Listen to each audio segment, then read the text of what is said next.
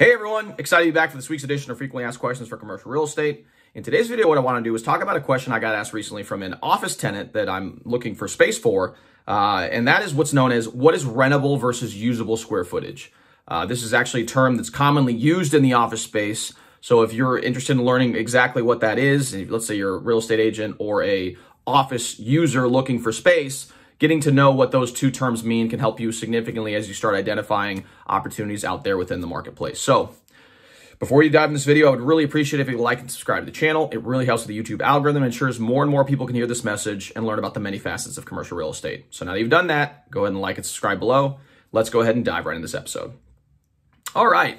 So as we explained, we want to learn a little bit more about what exactly is rentable versus usable square footage. So let's dive into each of the concepts so we can better illustrate what exactly that means.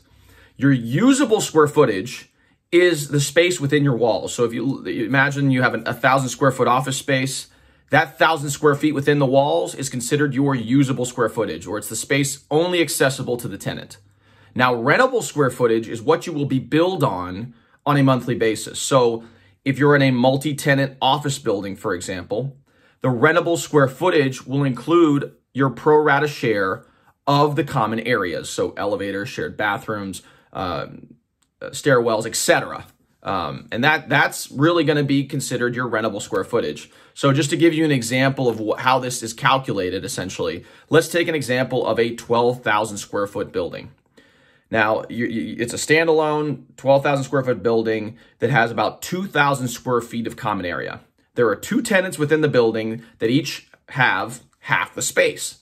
So in this example, your usable square footage would be 5,000 square feet, right? Because there's two tenants that have the same amount of space and there's 2,000 square feet of shared space. So the 5,000 plus the 2,000 plus the 5,000 gives you the 12,000 square foot building. But the usable square footage, what's within the walls and only accessible to the tenant, is 5,000 square feet. Now, in the rentable square foot scenario, well, there's 2,000 square feet of shared space. Now, since both tenants have the same amount of footprint, they each are going to take half of the shared space. So the rentable square footage is going to be 6,000 square feet.